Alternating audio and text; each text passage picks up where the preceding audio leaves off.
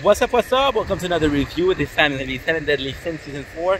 We did Season 1, Season 2. I couldn't find the Season 3 post, so I'm not sure what happened to this one, but hey. Season 4 was really something. So, you know, Season 4, there's still some moment. The problem with 7 Deadly Sins is there's a lot of character, right? There's a lot of shit fucking characters. Season 4 is, to me, is again one of the better piece of it, because we're getting Season 2 where we're seeing some story. We're seeing some character like, oh, their true intention. And in Season 4, we get the same thing. Sometimes we get to see the goddess race, see some of the demons that are, the upper demon that are still kind of good people. And you see that some of the angel race that are total assholes, right? It is fun that we got all the players, finally all the players. Like, I know I just said there's a lot of people, there's a lot of character in 7 Deadly Sins, which is true. But the fact that every single race or every single clan, I don't know what you guys prefer me to call it. I prefer me to call it race or clan, I'm not sure. We got the goddess, we got the humans, we got the elf and the forest, we got the giant, we got the demon, human, giant, elf, angel. I don't know if I'm forgetting something. Probably, right? There's a lot of information also in the 4 that is being discovered, like the true relationship between Meliodas and Lava.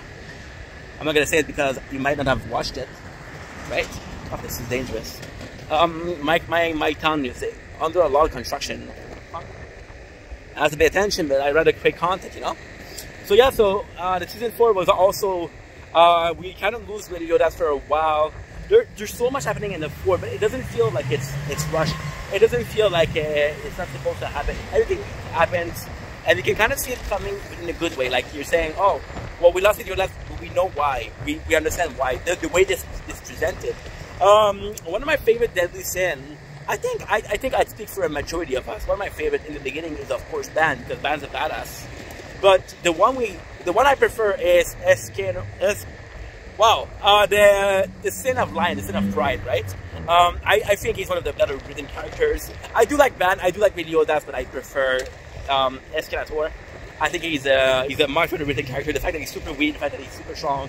I think he's just stronger than the 7 Deadly Sin, but also the weakest at sometimes, you know?